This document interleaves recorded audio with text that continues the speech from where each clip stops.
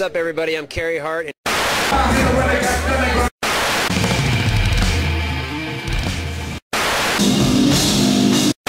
You're on Pain TV. Alright, I'm Chiss. And I'm Matt. And you're watching Pain TV. Hey everybody, welcome to Pain TV. I am Becky and we are here at L3 with Matt and Chris from Dead and Divine. Remember, this episode is brought to you by Hart and Huntington, Niagara, so please go to hartandhuntingtonniagara.com and check out their website for all your tattoo and piercing needs. So you guys have played L3 several times now, and what about the St. Catharines crowd actually keeps bringing you back here? I don't know, it's awesome every time we come, and the kids here are super energetic, and yeah, it's just a good time, man. We've played in St. Catharines for a while now, so I don't know, it just works. It's kind of like a second hometown for us, so I like it. It's good. Good times. Well, we like having you here, so thank you. It's even. Now, you just finished recording not too long ago your new album, Intimacy. I did. And what can we expect to hear on this new album from you guys? It's more heavy than anything we've ever made. It's more melodic than everything. Mature. We've grown up a step lot in that direction. No, yeah. that's like the generic answer. I don't know. Okay. Yeah, I don't know. You want to talk? You want to give your spiel? It's it's us, and I like it more than our last one. Yeah. It's better than the other stuff we did. Is there a dog on the roof? I think there's apartments around here, so.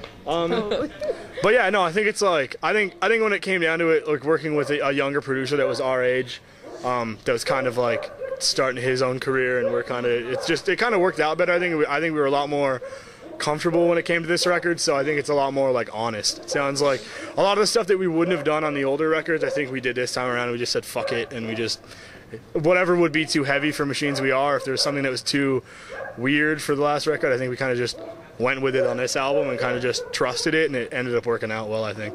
Just kind of followed a different path kind of thing?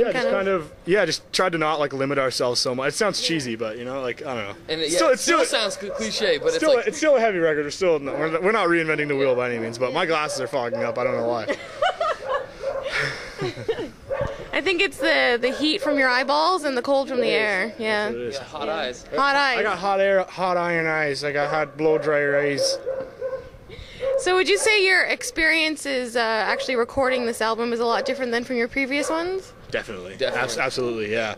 I mean, yeah, I like I said, like the producer that we went with this time, he was a younger guy. He's our age, as opposed to last time around we were working with Garth Richardson and Eric Ratz, who were like just old fucks, man, just old as shit. No, I'm just sorry, dudes. No, but they're a lot more. I don't want to say experienced because Jordan's experienced too, but they're a little bit more seasoned. They're kind of vets, so it was kind of nerve-wracking going in with those guys. Yeah. So this time around, it was sort of it was like going in with a band member. It was like going in the studio with a friend. So you're on the same wavelength, and everything just seemed to flow a lot easier. You know, it was just like Chris said, super comfortable, and I don't know. I think it made for a good record. Good record. Yeah. Right on. That sounds good. That's whatever. It's not bad. Whatever. It's probably the best thing since the Beatles. Probably better than the fucking Beatles for all I care. I don't know. Shitty Beatles. Shitty Beatles. It's a Crucial Taunt. Are they any good? We changed their name to Crucial Taunt. All right. So you guys actually you have a tour coming up in May. Yeah. Those are all Canadian dates. They are. Can we expect anything cross-border anytime soon? Or? Yeah, we're going to be going back to Europe, and we're going to be going back to the UK, hopefully by the end of summer. So that's kind of like the plan right now. You want to try to get to Japan and Australia this year. That's like been a goal for us. So as for the US, right now we're talking to another band about doing something like a special little mini thing. But we can't really announce it, so. Okay. But yeah, we'll be in the U.S. definitely like a bunch this year. So the U.S., UK, Europe, soon enough. Yep. So if people want to keep track of you guys and look for these upcoming exclusive announcements that won't be made on Pain TV tonight, where can they go to check it out? We have like a phone mailing list. We have it's like a calling list, and we'll call you and tell you what's up. We have like a person. Personally, you'll personally call? Yeah. Every single fan? Yeah, our tour manager will, Chris Kagan. If you have any problems ever with anything regarding our band or just life, you go to him, and he'll. Oh, okay. They put too much sub sauce on your 12-inch assorted. Call Gagan, he'll fix it for you. He'll reach out. Nice. I hear that's a big problem these days, actually. The sandwich artists are having a little trouble. Sandwich artists. That's what they call themselves now. I know. It's like custodial arts as a janitor. Like fucking sandwich artist. You make fucking shitty food. You make $5 food. I don't know. I'm not talking shit though, because we ate Subway every day that we were in the studio. So Well, such is life on a tour, right? yeah, it's not bad. So, but well, I don't even remember what the question was. Jared lost a lot of weight. He did. Fuck that guy though. He's a dick. Doesn't everyone not like him? I think so. He's kind of a douchebag. They just kind of be nice to him just because. Well, fuck him. All right, we'll do that. Don't actually. He's kind of ugly. Keep away from that shit. I don't. What was the question though? Where can people go to find you? out what the fuck we're doing? Oh, okay.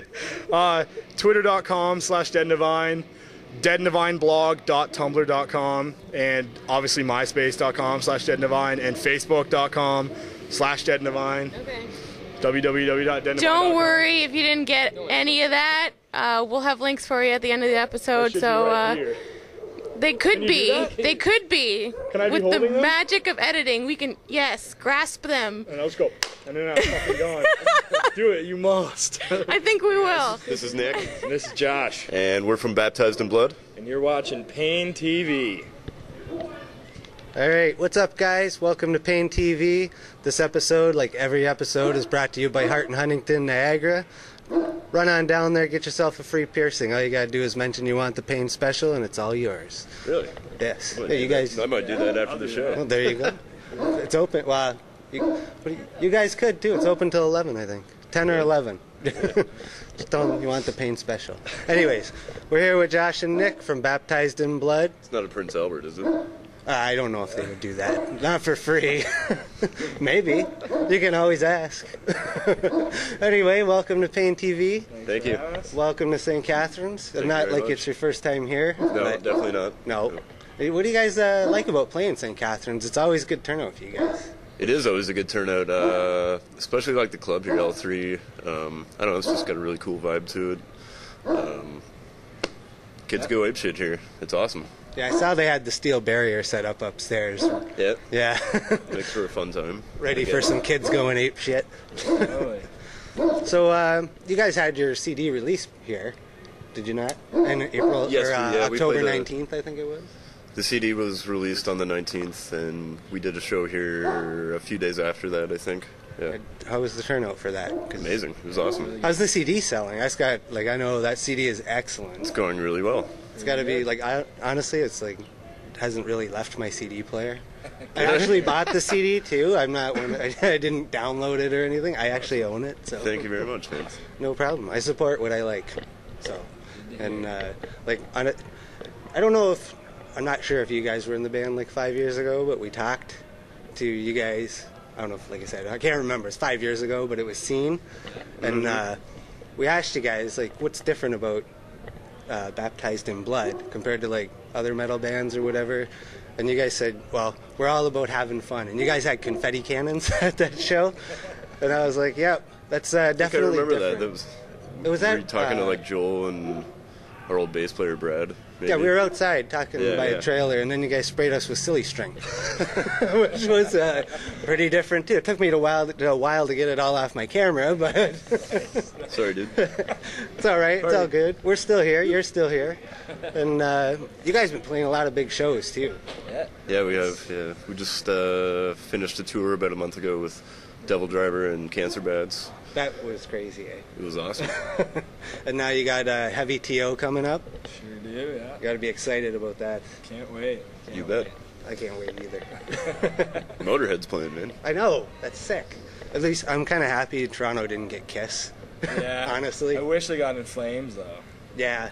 Well, some of the bands they're back and forth, right? Yeah. But no In It's going to be a Flames. good show. And Yeah, it's still going to be kick-ass. Would you say that's probably one of your biggest shows? That will probably be. We played Heavy MTL last Yeah. year, and that was the biggest show we've ever played by Yeah. far. Played at like 2 in the afternoon to like Still 10, good. 11,000 people. Yeah, it was nuts.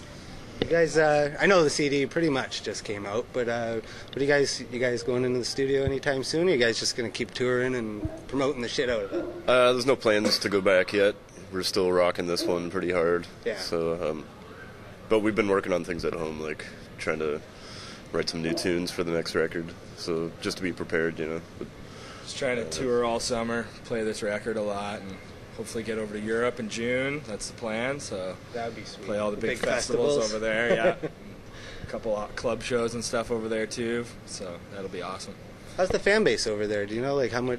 Got a lot of sales and We've stuff? talked to a lot of people from over there who tell us they like our tunes and like our band, but like we haven't played over there yet, so it's kind of hard to gauge. But we've had tons of positive feedback from people over there. So Well, that's awesome. I wish you guys all the best of luck, and thanks again for being on Pain TV. hey, thanks for having us. TV. Woo!